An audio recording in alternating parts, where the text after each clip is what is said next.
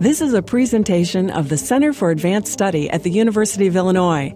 For over 50 years, the Center for Advanced Study has brought together scholars from diverse disciplines and backgrounds, encouraging and rewarding excellence in all areas of academic inquiry at Illinois, one of the nation's premier public universities. For more information about this presentation and other center activities, please visit cas.illinois.edu.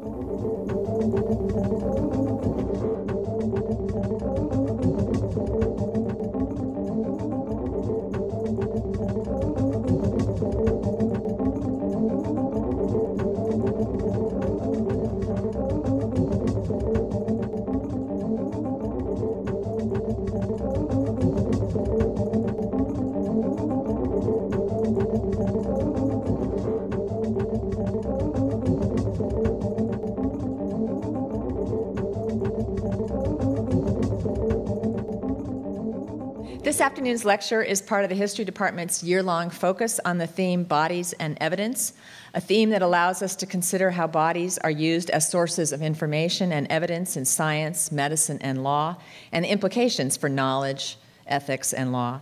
That evidence collected from the body is usually considered to be incontrovertible, better and more reliable than any other source, what someone says, remembers, or finds through deep research in the archives. We are all increasingly subject to this type of physical scrutiny and collection of information from our bodies through DNA collection, fingerprinting, and photographing for identification. But suspect classes and peoples are more likely to have their bodies used as sources of evidence through mandatory DNA collection of all prisoners, strip searches, automatic testing of poor black pregnant women for narcotics. This scrutiny, that's all in the present. This scrutiny of the body for evidence is not new, nor is the focus on the stigmatized and less powerful new. Furthermore, today's practices are often directly copied from past procedures. Our speaker today brings our attention to the historical scrutiny of the prostitute's body across the British Empire. Professor Philippa Levine is Mary Helen Thompson Centennial Professor in the Humanities at the University of Texas, Austin. She earned her degrees at Oxford St. Anthony's College and has been awarded numerous fellowships, including the Guggenheim, a resident fellow at Bellagio, the Hewlett Foundation, NIH, the American Council of Learned Societies, and many more. Professor Levine's first books are on the Victorian feminism and Britain. And she may tell us more about these stories, but she has more, in recent years, turned to looking at the empire, something we learned was rather unusual from somebody who was actually educated in the middle of the empire in London herself. And today's talk is based on her brilliant book, Prostitution, Race and Politics, The British Empire, which looks across 4 colonies, looking at Hong Kong, Singapore, Australia, and India. And this is one of the things that made this book and her talk here so exciting and brings together so many different people, because she actually compares so many different places at once and is able to see the differences and similarities among them. Her new works include, her works in progress include The Empire Has No Clothes, Nakedness, Colonialism, and Spectacle, and Evolution, Eugenics, and Empire. She also has a recent collection of articles of eugenics around the world, which we're waiting for the library to get a hold of. I want to thank the Miller Committee especially for its sponsorship of Philippa Levine's talk tonight and her visit as George A. Miller Visiting Professor. In addition to all of the co-sponsors, which I will not go through, but they do represent the range of the humanities and sciences and the globe. Thank you, too, to our staff, Tom Bedwell and Janet Abramson, who have made this possible. I also want to let you know that we will be having another talk in this series in April with historian of Japan, David Howell. And we will be having a second talk with Professor Levine tomorrow, titled Making Difference, Race, Sex, and Science in the 19th Century. Tell your friends and students, and especially those in sciences who maybe think they don't belong here, that they should come tomorrow to that talk at 4 p.m. in room 160 of the English building. It is my great pleasure to introduce to you our George A. Miller Visiting Professor of History, Philippa Levine. Thank you.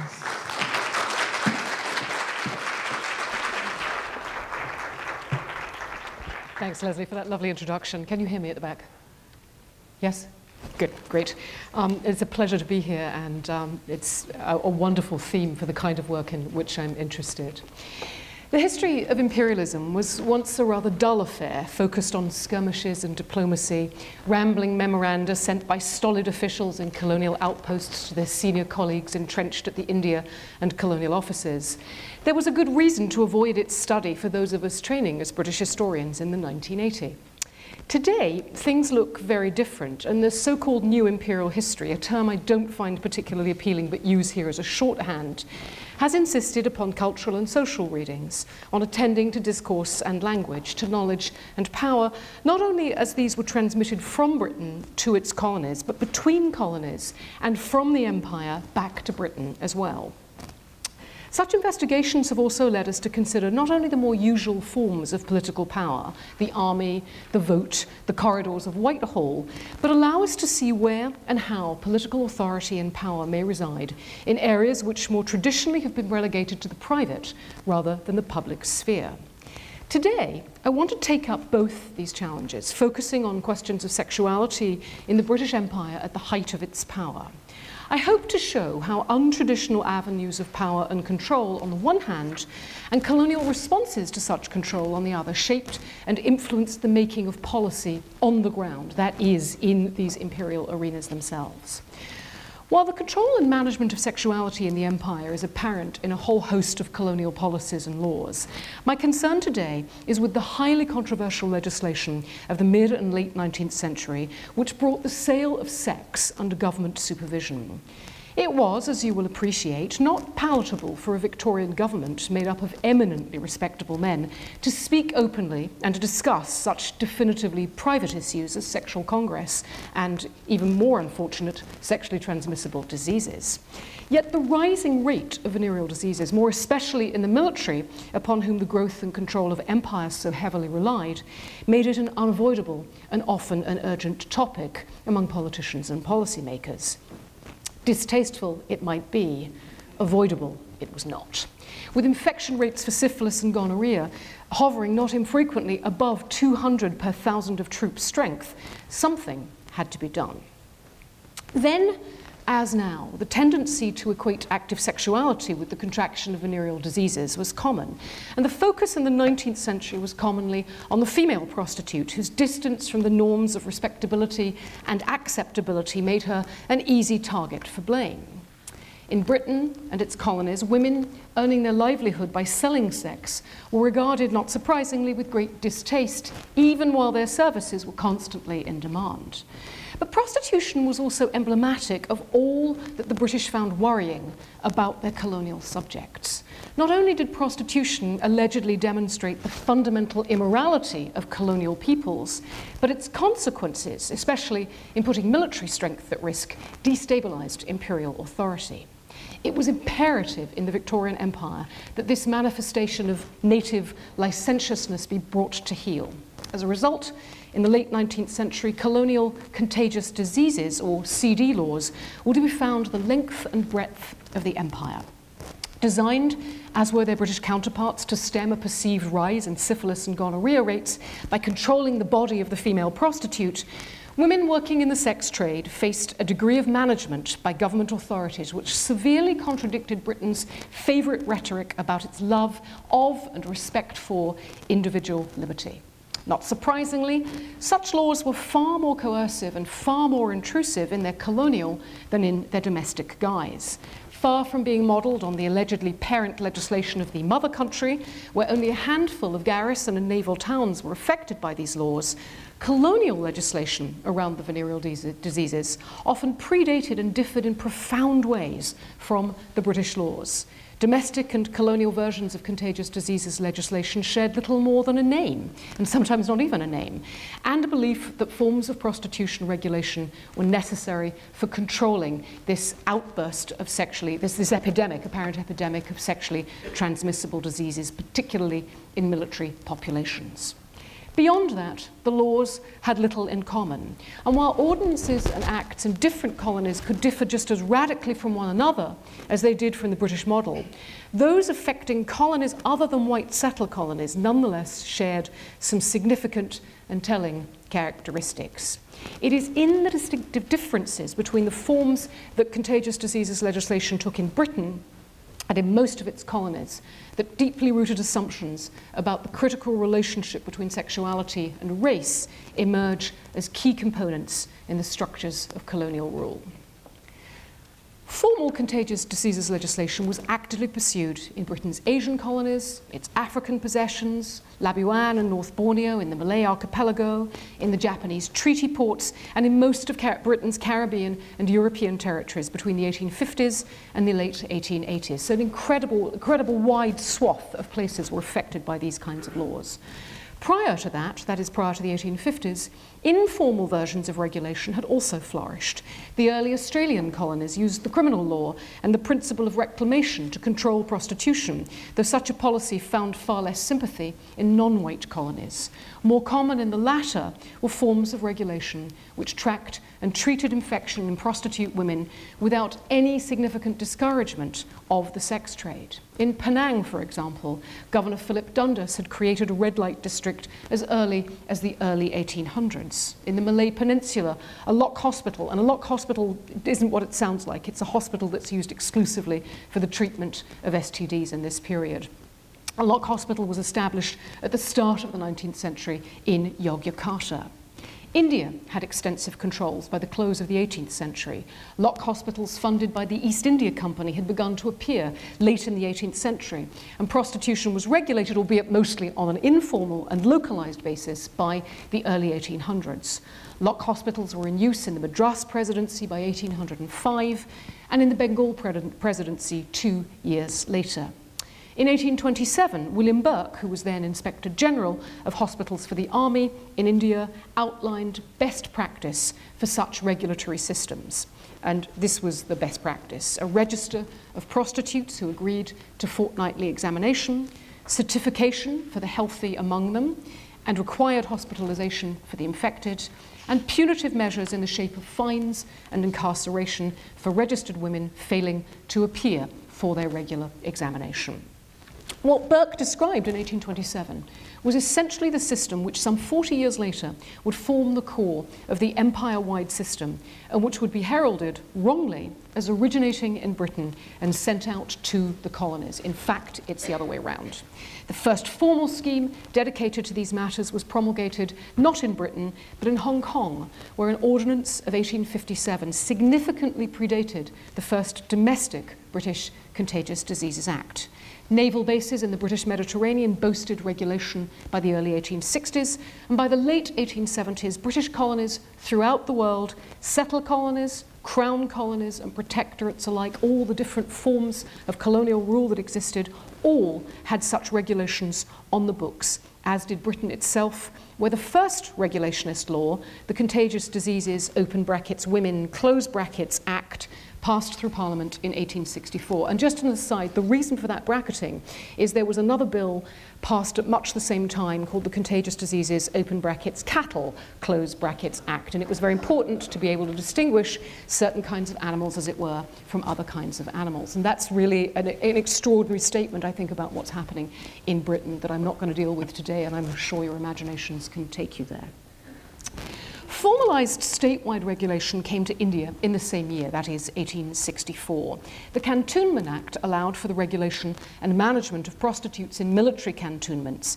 In some cases, fees were charged for the weekly or fortnightly examination of women who were also required to register themselves, usually with the magistrate, as licensed prostitutes. Lock hospitals, many of which were inherited from the East India Company's earlier experiments in this arena, compulsorily treated infected women on an inpatient basis, releasing them only when the medical staff were satisfied that they were free of venereal taint. In 1868, so 4 years later, the cities of British India were given license to introduce similar forms of registration and regulation under the Indian Contagious Diseases Acts. The major presidency cities, Madras, Calcutta, Bombay, as they were then known, rapidly moved in the direction of requiring women to register, to attend examination, and to accept treatment if found infected. When this legislation was discussed at the Governor-General's Council early in 1868, however, members were appalled at the idea of handing over the power of registration to local police forces.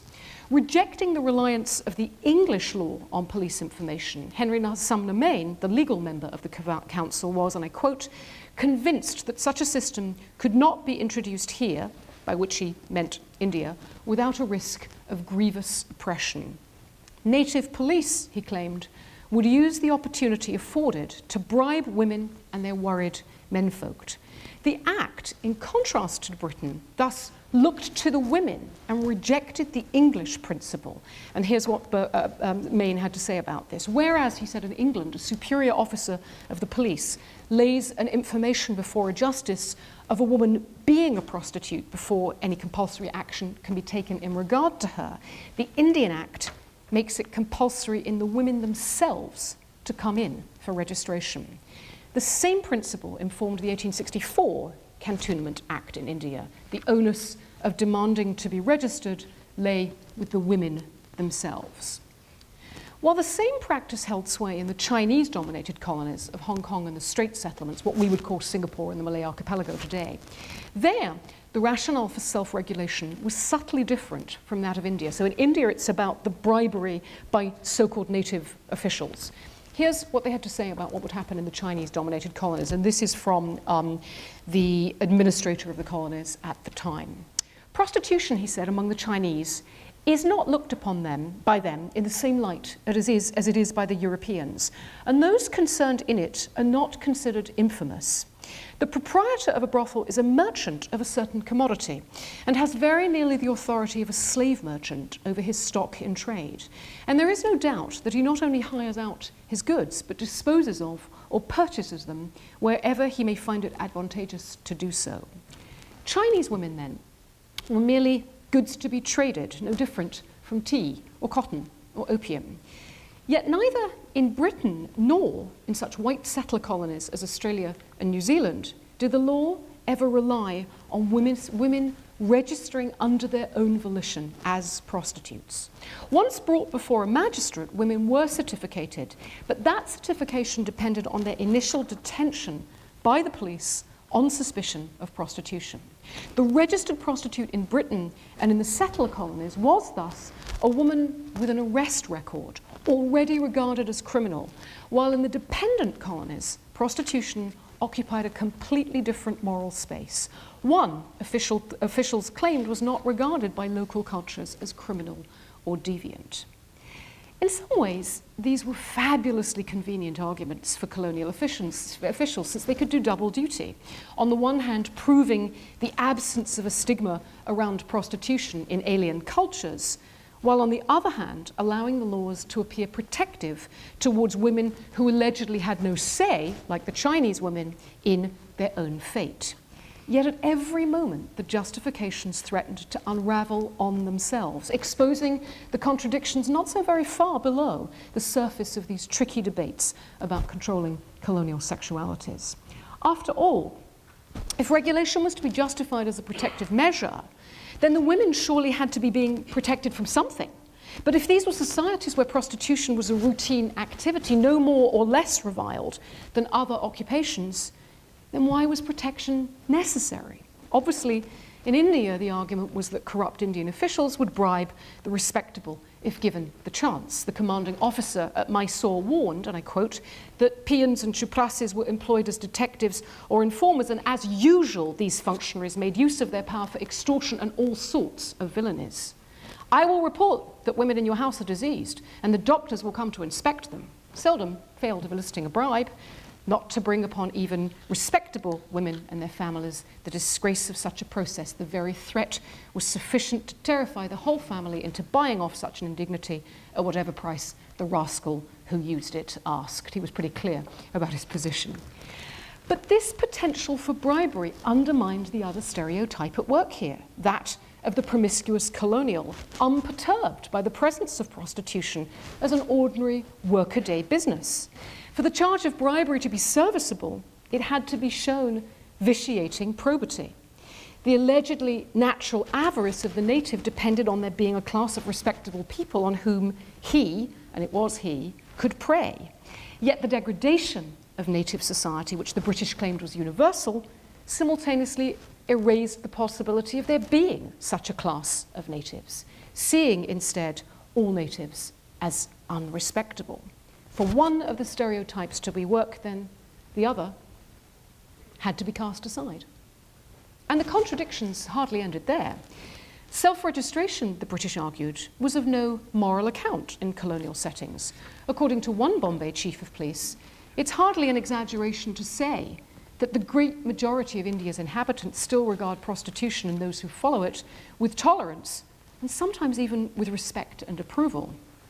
Prostitution, colonial officials all over Asia were fond of asserting, offends no native susceptibility. It was living evidence of native disorder. Women could be called upon to register themselves, for there would be no shame in these colonies attached to their doing so. But this depiction of the cheerfully immoral and lewd native collapses in the face of competing representations of prudishness and respectability that the British also needed as a means to make sense of a slew of local customs and practices, not the least of which was female seclusion, regarded as widespread in many of Britain's Asian colonies. The idea of the abject Indian woman wrapped in veils and forbidden to leave her domestic jailhouse, or the hobbled Chinese woman unable to walk any distance because of her bound feet, was accepted as fact. The daughters of India, wrote one British authority in the 1880s, were untaught in childhood, enslaved when married, accursed as widows, and unlamented at their death. The missionary W.G. Schelleberg, giving testimony in the Straits settlements a few years later, asserted the absolutely typical view that by far the largest proportion of women have absolutely no voice in any matter in connection with their own lives. The colonial surgeon in the colony concurred, declaring that the Chinese women are not human beings, they're animals, partly from their being practically slaves, and partly from their utter lack of education and absolute indifference. They are inferior animals, he said. In such a context, the necessary tension between the expectation of self-registration within the Contagious Diseases Acts and a belief in the profound unfreedom of colonial women in thrall to their husbands and fathers and, of course, their brothel keepers undermine not just the operation of the regulationist laws, but more radically the colonial sense of authority. Yet, highlighting the contradictions in this Victorian thinking is, you might argue, a cheap shot, an easy target. Certainly it's not difficult to find the tears in the fabric of Victorian sensibility, but more, I think, is at stake here than simply showing how the Victorian establishment, for whom righteousness became an exquisite art form, could so easily trip over its own pronouncements. Rather, I want to use these contradictions to talk about the various and often amusing ways in which colonial women and men defied these views of their own societies, challenged the categorizations with which colonialism justified its surveillance and management of their sexuality, and frequently put to creative use the very chains used to bind them. I'm not invoking here a romantic and straightforward view of agency in which the underdog successfully throws off the colonial capitalist yoke. Resistance was in fact a double-edged sword, which on occasion could backfire in serious ways and was by no means always successful. My interest instead is in putting aside a mode of thinking which pits success against defeat and looks rather at the unravelings of stereotype and category that I'm claiming was central to colonial rule in this period. That is, that those actions which we might dub resistance work here less as an explanation of why the system was ultimately abandoned, as it was at the end of the 1880s, than they do to highlight the constant and, for the empire builders, disturbing insecurities and instabilities, definitional of imperial rule, even as it continued to operate. Women frequently complained about the impact the regulation system had on their livelihood. The Lock Hospital officer at Bassein in Burma, which was administered, of course, as part of British India in the late 19th century, reported that women objected to registration because it reduced their potential customer base by requiring them to move to government-approved housing, essentially government brothels. The prostitutes, and I quote, have to move from their suitable lodgings to a place where there is less chance of getting a sufficient number of customers, the place in many cases being out of the way, more especially during the rainy season. Likewise, in the Bundelkhand district in India, registered women complained that they were not sufficiently patronized by the soldiers, and they asked that measures might be taken to better their trade. Such cases suggest quite clearly that the women affected by the Contagious Diseases laws understood registration not as a shaming device, nor primarily as a mechanism for controlling them or for reigning in disease, but perhaps as a rational and contractual arrangement which secured them a soldier clientele in exchange for submitting to examination. That is, as a business arrangement in which they had room to negotiate. Simply put, their argument was that if the government wished them to move from recognised and familiar red light areas where business was reliable, it was surely also government's duty to redirect the flow of traffic such that business continued to flourish. In a similar vein, women also managed their time and profit by contracting services with one another. The registered women in Burma rented space in their quarters to unregistered prostitutes as a way to increase income. It was a logical arrangement, maintaining the use of the premises and providing both parties with access to a living.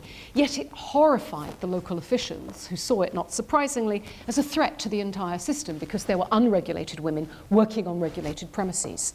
The use by the unregistered of premises otherwise associated with women under governmental control, in their eyes, served to undermine the system profoundly. But for the women, it was a logical extension of what they were all doing anyway.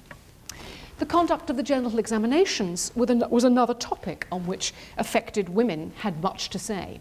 Anti-regulation campaigners in Britain had, in the 1870s, seized upon the regular vaginal examination as the ultimate index of the act's immorality and brutality. Instrumental rape was how they characterized these medical checks on women, likening the speculum that was used to an unwanted and uninvited male member forcing itself on reluctant women.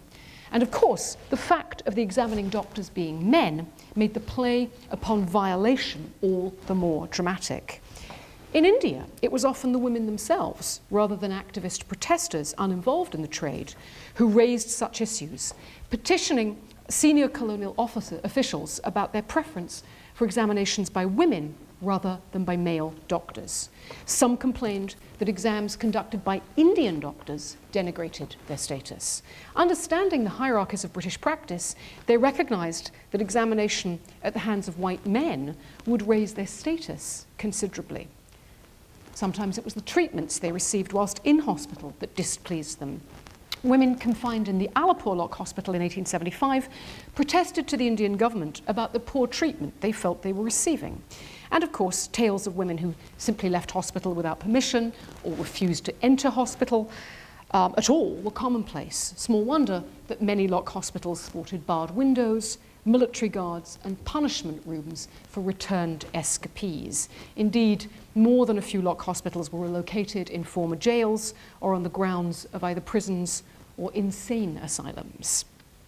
In the Strait settlements, according to the frustrated colonial governor, the ordinance was constantly foiled by the inmates absconding and the keepers of the brothels closing their houses and professing to retire from their occupation.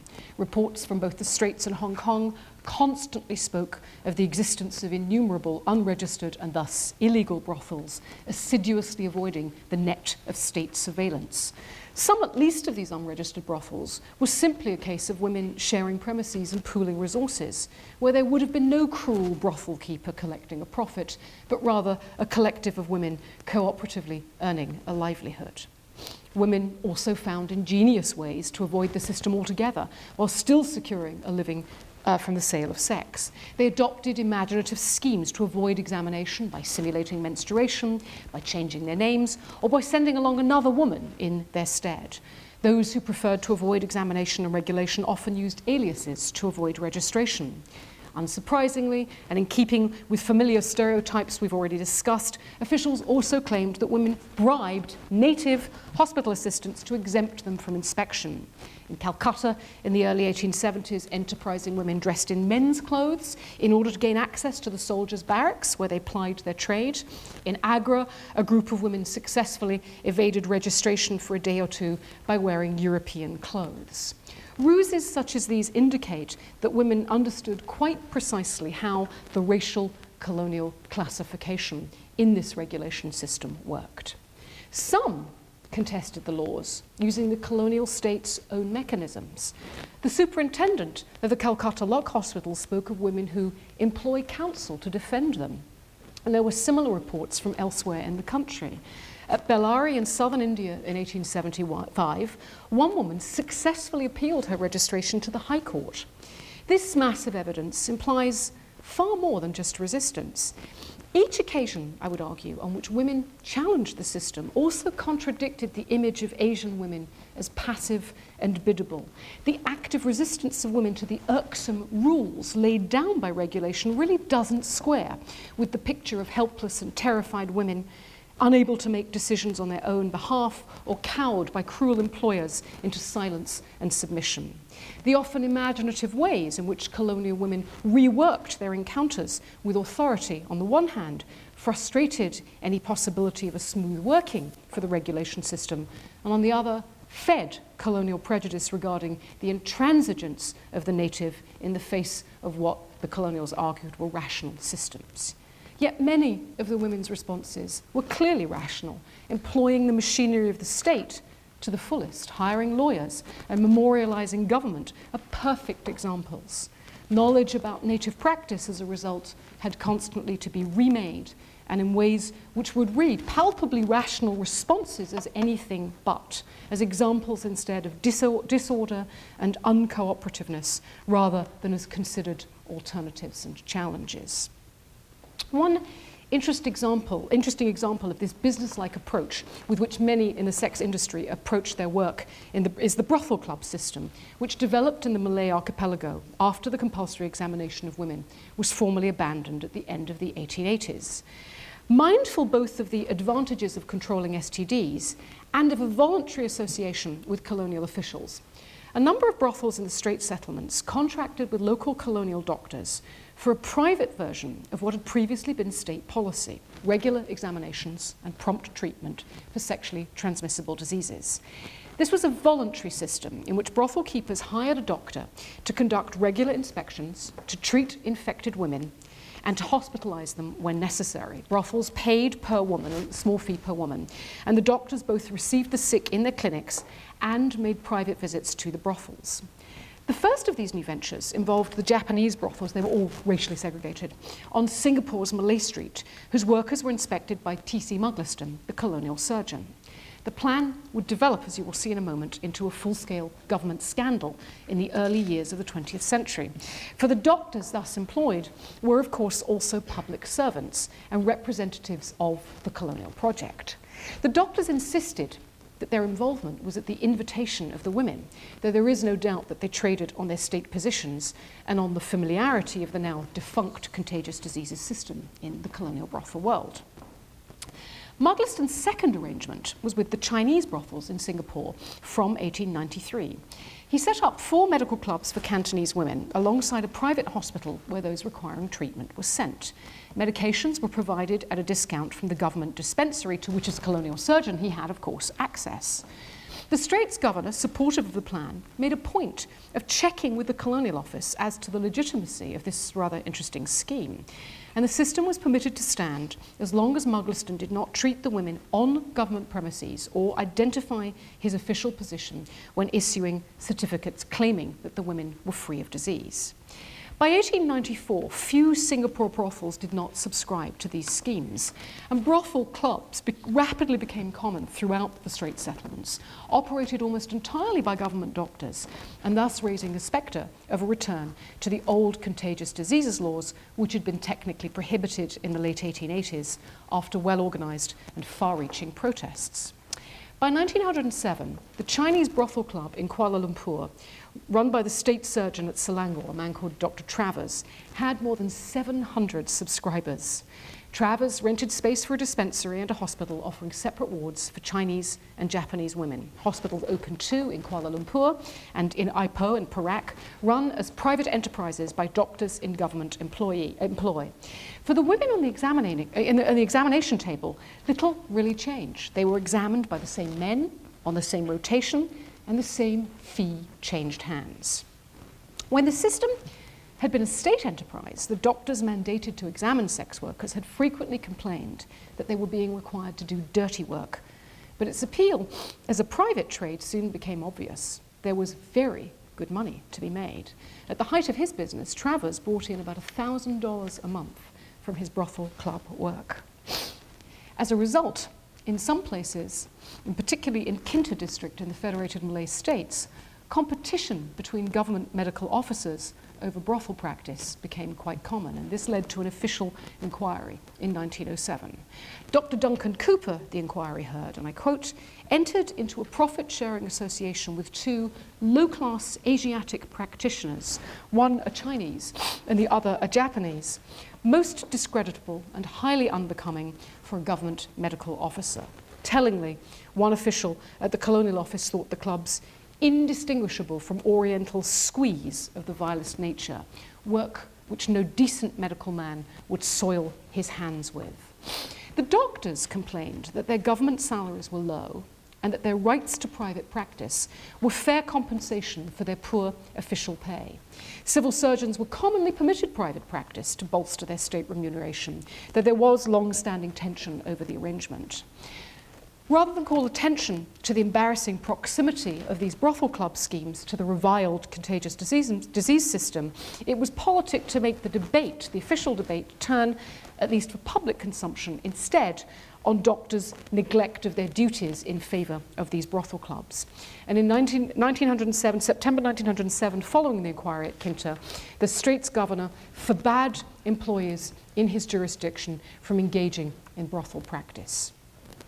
As it spread, the brothel club was a business deeply embarrassing to the government in a host of ways. Not only did it make politicians vulnerable to accusations that the now derided regulation system ditched after major protests had been re-established in underhand and unofficial ways, but with official sanction, but it tarnished notions of colonial morality and righteousness and undermined the stark division drawn between colonial greed and unscrupulousness and British respectability. It was colonial doctors, after all, who were competing for this really very well-paid trade. Government doctors were once more examining marginalized women for stigmatized diseases, and worse, were engaged in what the report called a most unbecoming fight for business. Interestingly, the brothel club model seems to have been unique to the Malay archipelago. I found no evidence of such arrangements in any other colonial setting. In some senses, this is surprising, in part because the compulsory system was prohibited virtually empire-wide from the late 1880s, and in part because colonial doctors everywhere complained bitterly about the paucity of their earnings and eagerly sought out promising arenas for private practice. The dominance of the brothel as the focal point of the straight sex trade is not a sufficient explanation for in other major colonies, India, Hong Kong, elsewhere. The brothel was also the principal conduit for the sex trade. The demographics of the trade also look similar across colonial settings. Women from impoverished parts of Asia, such as the Canton Delta and Amakusa Island, Japan, fetched up in brothels throughout the empire, often following the patterns of migration established by the male labourers, who were their principal, though by no means exclusive clientele. What may account for the difference at the Straits is the support offered these brothel club schemes, at least initially, by the Chinese protectorate, whose very raison d'etre embraced a gendered and a racial reading of the Chinese sex trade as more problematic, more coercive, more unacceptable than other manifestations even within allegedly immoral Asia. What I think puts this curious system into motion is a reading of Chinese and to a lesser extent Malay sexualities as particularly and definitively dangerous, a threat to colonial stability that had to be curbed however possible. As a postscript to the brothel club scandal, a number of the doctors whose businesses were curtailed claimed compensation for the loss of income. And though these claims were denied, not surprisingly, by the colonial authority, the accused were in no manner penalised for their indiscreet activities. There's an extraordinary memo dated June 1908, in which a senior colonial official outlined some of the options considered for dealing with these somewhat discredited men, and I quote, "The Straits Governor," he said, "asks that Mr. Birch, who was one of the doctors implicated in the Kentish scandal, may be transferred or retired on pension. I do not see where he could be transferred to. The Governor suggested that he should be made Governor of Tasmania, where he could do no mischief. It's difficult to believe that this suggestion was made seriously. Possibly Mr. Birch would do no great harm as Commissioner of Waihewa or Governor of the Falklands. But though there are no doubt precedents for promoting a man because he is an intolerable nuisance, the principle seems a bad one and not fair to the colony, which has to receive him." In fact, it happened all the time. Stubbs, the author of the memo, may have looked askance at such suggestions, but the memo serves as a reminder of the unfathomable gulf between the future of even an officially tarnished colonial public servant who could be considered for a governorship of a colony, and the women who worked in Asian brothels and whose clientele included more than a few colonising men. What then can we take away from the brothel club scandal and from the system it was designed to replace? I want to suggest not only, as I've argued elsewhere, that these practices quite obviously reveal derogatory attitudes towards Asian sexualities, and that this diminishment of Asian culture was a major plank in imperial policy, but that there is here as well a parallel critique around the conduct of business, which helped consolidate the critique of Asian sexualities. The vision of the oppressive brothel as a form of slavery overseen by vicious taskmasters invited an implicit comparison with the proper business practices of civilized commerciality, which emphasized freedom of labor and of opportunity. The Asian brothel, as understood by colonial officials, violated every Western commercial norm. It tied women to keepers through debt bondage. It severely constrained mobility. It substituted enslavement for waged work. It involved women, God forbid, as contractors. And the brothel itself, of course, made public activities that belonged properly in the private realm. Business, the province of the West and the supreme mark of civilization, was disturbingly reworked in Asia, sexualized, feminized, perhaps even emasculated. Along the way, as the Kentish scandal revealed, Westerners could become contaminated by this blurring of fundamental principles that kept sex in the bedroom and business in the boardroom, women in the domestic and men in the public sphere. Asian sexualities, with their rejection of this fundamental Western binary, had to be regulated, had to be controlled if colonialism was to survive. Sex was fundamental to imperial governance, and commercial sex above all, which turned business on its head by making public that which belonged in the private and challenging the proprieties and hierarchies of colonial principles, vividly revealed the fault lines of empire. Reading prostitution as commonplace and unremarkable in Asian cultures was a clear marker of the sexual inferiority of colonial societies. But when, as was so palpably the case in the vigorous brothel culture of the Southeast Asian colonies in the 19th and early 20th centuries, that trade threatened to disrupt Western readings of how commerce operated, the problem was compounded. Colonial sexualities, read over and over as fecund, lustful and cruel, were also and dangerously destabilizing.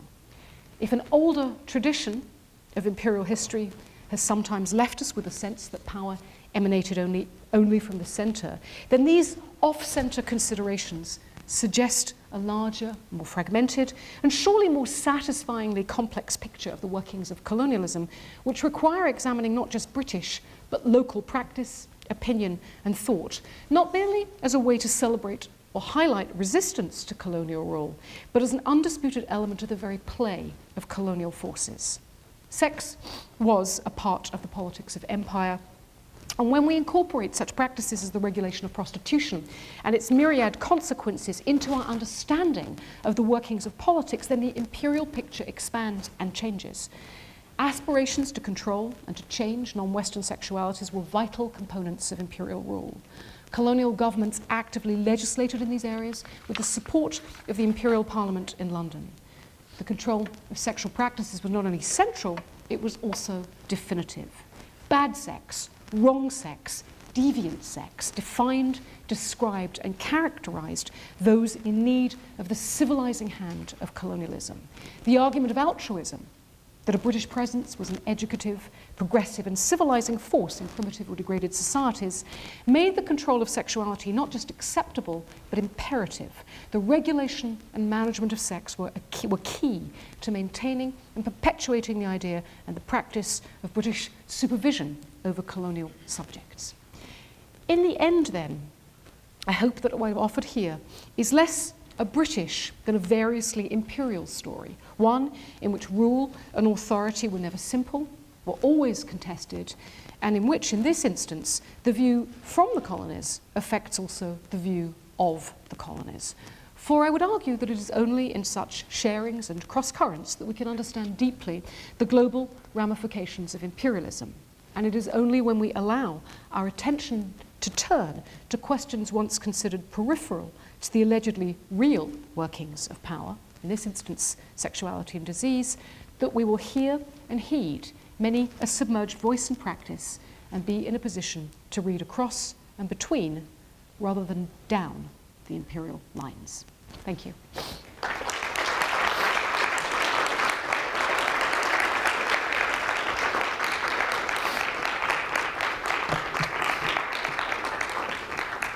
I'm very happy to take questions, but I have to blow my nose first. I'm sorry.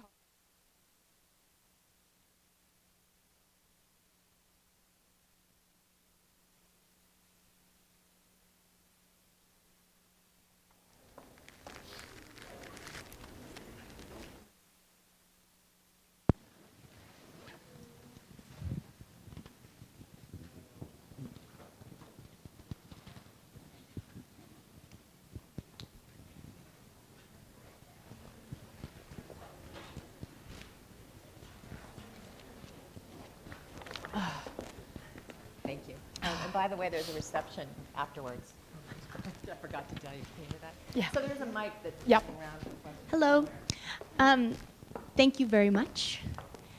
I was curious if you found, you're talking about contagious diseases acts that were localized, but were there at the same time efforts to monitor mobility between these locations, both across and in and out of Britain? Absolutely, absolutely. There's enormous fears of women moving between the colonies, partly, of course, because then you wouldn't know who they were or where they were, and you wouldn't be able to keep a hold of them.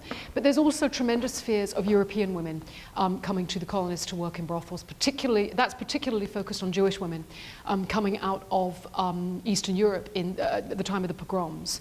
And they are going to various places. They're going to Egypt, they're going to India, they're going to Shanghai, they're going all over the place. And there's immense fears, particularly about that group of women, because they're liminal, they're not quite native, and they're not quite white. They're Jewish, they're Eastern European, they're foreign, they're all of those things, but they can pass as white, and they sell themselves in that way. And there's an enormous fear that if white women are practicing prostitution in the colonial arena, that you will no longer be able to distinguish between the respectable white woman and the not respectable white woman. And there's tremendous anxiety around that, as you might imagine, which leads to miscegenation laws and those kinds of things early in the 20th century in a number of different colonies. So yes, there's tremendous, and the other point about mobility, the other anxiety about mobility, of course, is that if women move around, then that probably means they're not registering, and they're not registered. And so it has that potential to undermine the system as well. So yes, the mobility of women is a really incredibly important question for this. Absolutely, no question about it, both within a military and a non-military context and across different kinds of racial divides. rights. At the same time, there is, we know, there is a tremendous amount of migrant sex work in this period. Women from Japan, women from China, moving around, particularly the Southeast Asian colonies, but also into South Africa. And it's interesting because as a result of those kinds of migrations, you also see interesting classifications of the brothels. First-class brothels being brothels peopled by white women or affecting or having a white clientele. And then second-class brothels being Japanese women who are considered to be cleaner and more respectable than other kinds of non-white women, and so forth and so on. So you get these amazing racial hierarchies that come out of this tremendous amount of migration. But a large part of female migration in the late 19th century is as a result of the sex industry. There's no question about that. The other anxiety that happens early in the 20th century is when white Russians, in particular, as Russia starts to kind of disintegrate in the early 20th century, the old Russian Empire starts to disintegrate, people start to move, and a lot of women, because it's really not very far, relatively speaking, end up in places like Shanghai, Beijing, Canton, and those kinds of places, and they represent themselves as American women. And the American consulate gets very, very upset about this and writes tendentious letters to the British saying, we have to do something about this. We have to stop Russian women from pretending that they're Americans. They knew that they could charge more if they represented themselves as Americans. So yeah, mobility is hugely important. Down the front here.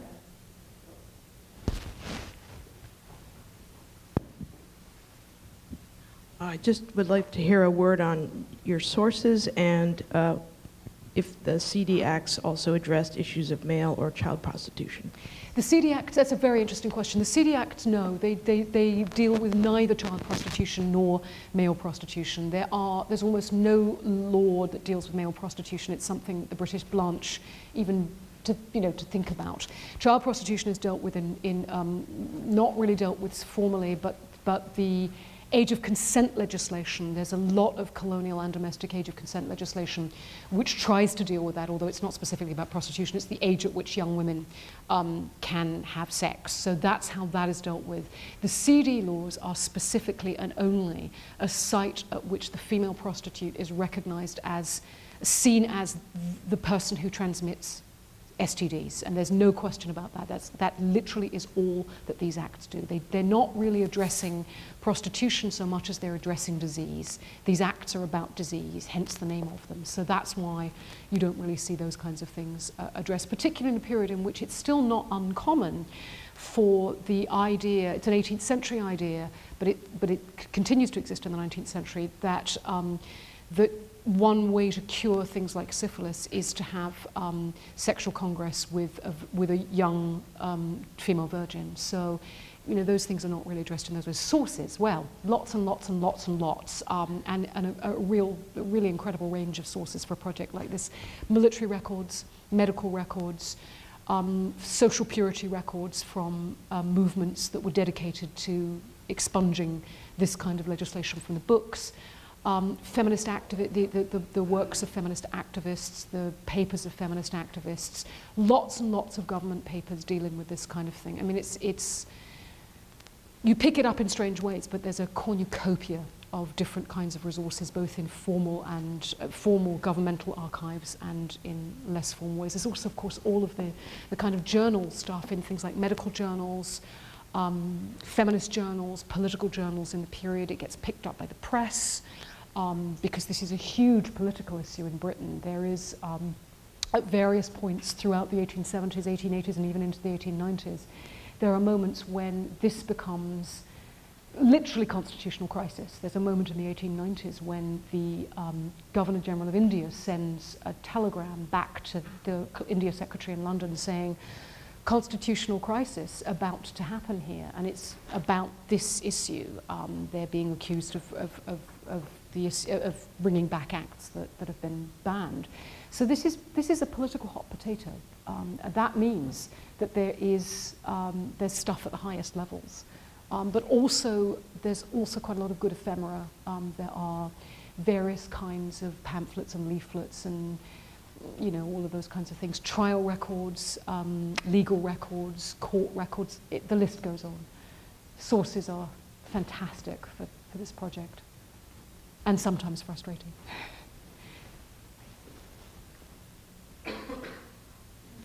Fascinating. There are a couple of linked questions that arise that occur to me. One, you mentioned, not surprisingly, that that a large part of the clientele is military. Yeah. But the British Army, or what the British and the Colonial Office use as army, is itself a mixed bag of multiple races. Yep. So I'm wondering how,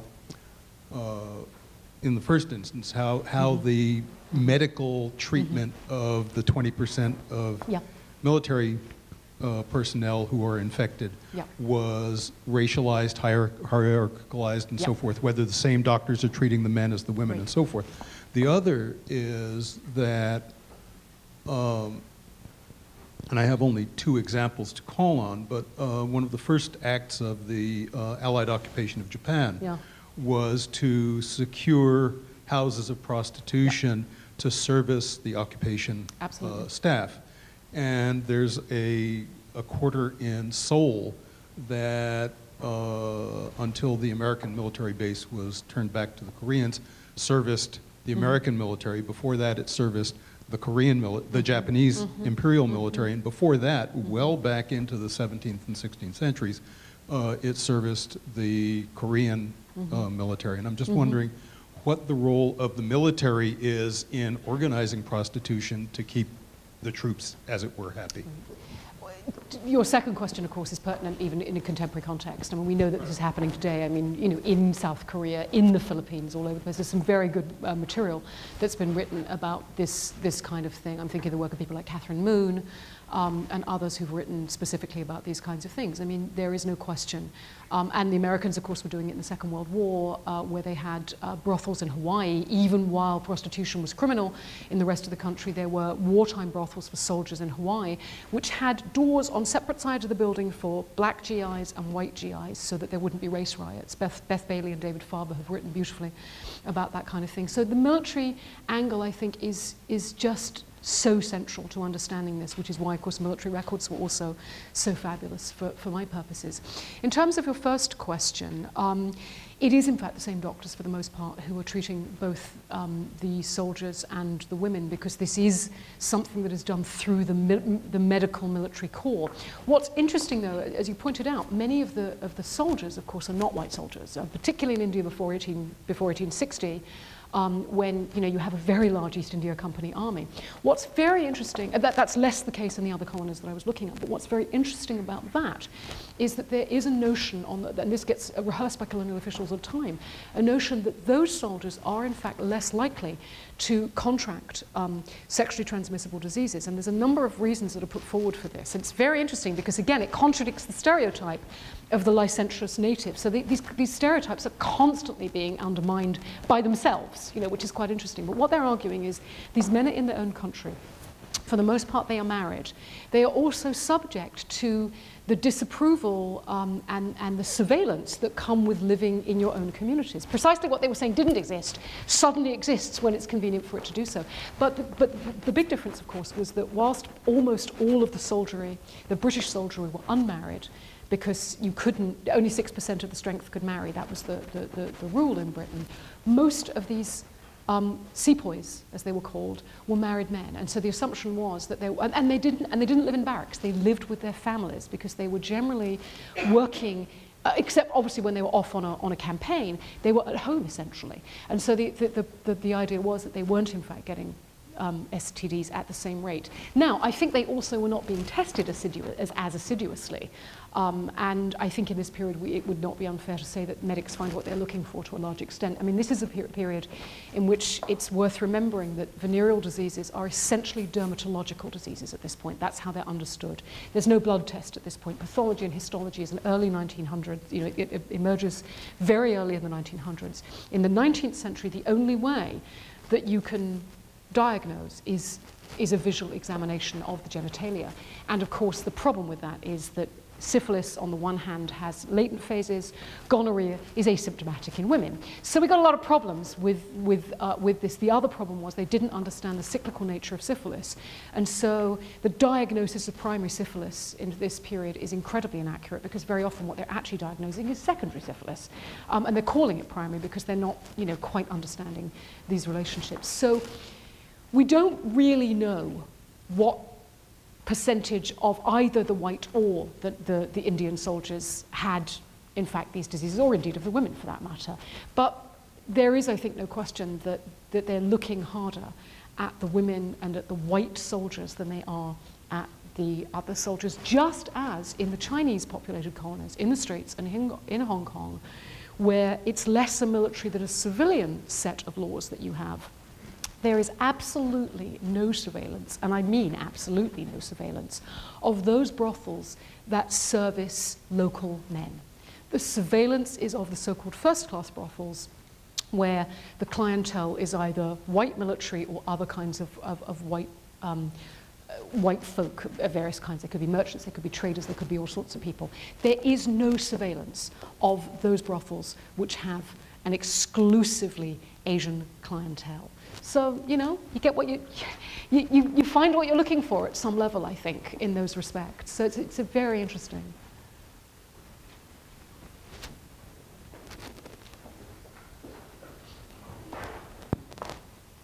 Hello. Yes, I have a question. If the venereal diseases that you have... You need to speak into the microphone. Sorry. Thank Is that better? Much better. Thank you. I have a question if the venereal diseases that you were examining in your study had any influence or played into any relationship of the British construction of tropical diseases as a medical category. Yes, very much so. Very much so. It's a great question.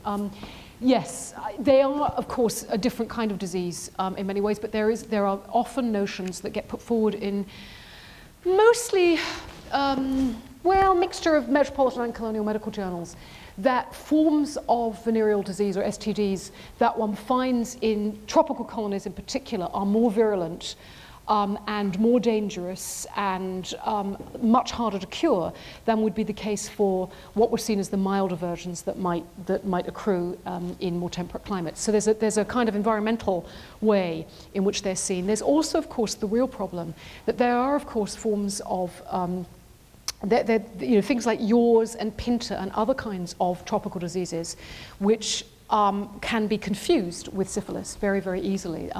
They all come from the same family of organisms. So there's a real problem there, and so there's a connection to tropical disease through that, which is quite important. The other issue is leprosy, which of course is also seen as increasingly seen in this period as a tropical disease. It hadn't been, but it is becoming a tropical disease and being associated as one in this period. Syphilis, particularly in its tertiary form, often looks a little bit like or can look a little bit like leprosy. So that's another area of overlap. And so a lot of the doctors involved in tropical medicine are kind of picking up on these kinds of issues and trying to sort of think about what those sets of relationships might be. It doesn't get taken up by the London School of Hygiene and Tropical Medicine because they are fully aware that, in fact, this is not a tropical disease. But amongst doctors who are not highly specialized in that way, there is a notion that, yes, these have a kind of tropical, there's a kind of confluence of tropical stuff that's going on that makes them a different kind of disease. The specialists, much less so. But yes, there's no question that gets played, particularly earlier in the century, before they really begin to understand the nature of tropical diseases more deeply. There's definitely a way. And in Africa in the late 18th century, after the kind of scramble for Africa, when they really start to see things like yaws and pinta in much, much greater numbers. These are endemic diseases. But at that point, the difference between endemic and epidemic isn't really fully understood. That's another problem that we do see. So these kinds of diagnostics are quite important, I think, in the period, yeah. Right there, yeah. I have read a little bit about this, but not extensively at all. And I was wondering if you could give me a bit more of a background on how they rationalized domestic white prostitutes in Britain. Well, it's complicated. Prostitution has never been illegal in Britain. Certain parts of the process are and have been illegal. It is illegal to solicit for business, but it is not illegal to engage in an act of prostitution, and never has been. So there's a kind of long history of a sort of qualified libertarianism, if you like, in the British system. It was always stigmatized, and so women who practiced prostitution, women who were part of the sex industry, were of course marginal figures, unless of course they were the mistresses of very wealthy people, and then their marginalization kind of works, you know, in slightly different ways. But it's never been something that was criminalized in Britain. Keeping a brothel was illegal. So there are different ways in which these kinds of things happen. One of the reasons for that, I think, is, I mean, part of it, I think, is that there is a rhetoric about liberty in Britain, which clearly gets undermined by everything that's happened in the colonies. But there is a rhetoric, I think, about a certain kind of liberty. I think the second reason for it is that there is a real refusal, and this is not unique to Britain, but there's a real refusal to recognize prostitution as a form of work. And therefore, in a sense, you're not going to put it into the same bag, if you like, as the legal bag where contracts belong and where regulation belongs and all of those kinds of things, because if you did that, then you would have recognized it as being in some way an occupation, a real occupation, as opposed to something unfortunate that shouldn't happen. When you do that, then you've accepted it as a form of work. And I think there's a real resistance to accepting prostitution as a form of work in Britain because it didn't belong in the public sphere. So a lot of it has to do with the particular ways in which I think British culture in this period buys into a public-private sphere divide as being a really critical place to kind of categorize how people are. So I think there's all of that going on, but it isn't wholly acceptable, right? Because it is illegal to keep a brothel, it is illegal to solicit. And there are also, the main law that actually most people get picked up on in Britain for, in terms of prostitution is actually vagrancy. It's hanging around on the street corner is what gets you picked up. And you get picked up for loitering or for vagrancy. So it's a complicated situation that you have in Britain, but I'm not for a minute suggesting that it's acceptable in Britain. But it's seen, and there is language in the first Contagious Diseases Act, 1864, which says this is an unfortunate trade and a vile trade, but it's a necessary trade. And it was regarded as necessary because the other thing, of course, that's going on in this period that I think is again central to the public-private divide thing, is the idea that men's sexuality is of a very particular kind, and that the natural way for men to behave is to want to have a lot of sex. And that because women don't want to do that, because the naturalization of women is that they are passive sexually, and this is really a relatively new notion at this point, right? I mean, in the medieval period, women are held from the waist down. In this period, that changes, and women become these kind of passive, you know, lie back and think of England kinds of ciphers.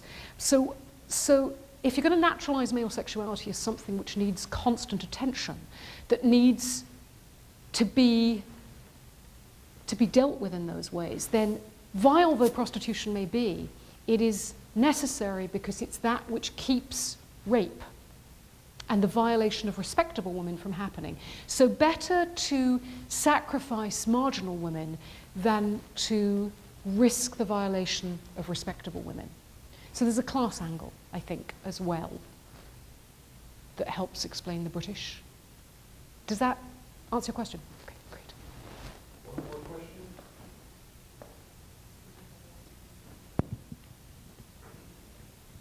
Well, I'm going to ask you a question that goes back to one of your first couple of sentences. You mentioned new imperial history and said that you were somewhat uncomfortable with that category, and I was hoping that you could elaborate on that comment and speak a little bit about your work and where it fits in historiography and the history of empire. Right. I'm hoping that the paper generally made clear that I'm very uncomfortable with binaries. I see binaries as, I mean, that's precisely what I'm trying, you know, not to, and so new imperial history for me, the problem with it is it sets up a binary between the notion of an old imperial history and a new imperial history. And you know, there's a lot of old imperial history that's awfully good. You know, one thinks of Eric Williams, one thinks of all sorts of people. So I'm uncomfortable with the term because I think that it sets up a conflict, it sets up a binary that I don't think is necessarily the case. There is dull history and there is interesting history. I guess that's a binary. But that's a very different one, it seems to me, than new and old. So I'm uncomfortable with the term simply because it seems to me that it denigrates a lot, it potentially denigrates a lot of work that I have no interest in denigrating. So that's, you know, I use the term because there really isn't another term that I can use there. But I just wanted to kind of register that it's not a term that I would choose to use if an alternative that didn't do that were available to me. In terms of where I am, I mean, my interest, and I suppose this would be not atypical of the so-called new imperial history generally, I'm really interested in trying to think about the ways in which British history, if such a thing exists as a topic, changes if one insists that the imperial project is always part of the way that one thinks about. If you're a modernist, it seems to me that this has to be the case, that one can't think about this thing called domestic Britain without thinking about imperial Britain too. That is, there's no such thing, if you like, as domestic Britain. Then in a sense, that is a kind of fantasy that's been, that has a very particular political role to play in the way that Britain, I think, fashions itself today and has fashioned itself at least for 100 years. And so for me, it's about the interest, is bringing together what used to be seen as domestic and imperial Britain as if they were two separate entities that really didn't have very much to do with one another. And what I'm interested in is the way that they actually are part of something that speaks to a whole host of stuff that's going on in this period around particular kinds of political power and knowledge, the particular ways in which the rise of nationalism and different kinds of nationalist identities get forged in this period, because they're very central, it seems to me, to the kind of late 18th, you know, the period from the late 18th century onward, and all of these kinds of questions. So I suppose in a nutshell, it's about the ways, it's about a refusal to think about Britain as if it is something that is a fixed category that exists sort of outside of history, because it doesn't. It's a historical construction with a particular politics, and politics that changes over time, right? That it's contingent in those kinds of ways. So it's a refusal to think about Britain as a fixed category, and a refusal to think about the nation as a fixed category, and trying to see whether bringing in these kinds of global and transnational and cross-colonial ways of rethinking that, what that does, if you like, to that notion of what constitutes Britain at any given moment. Yeah? Will that do? Okay. Thank you.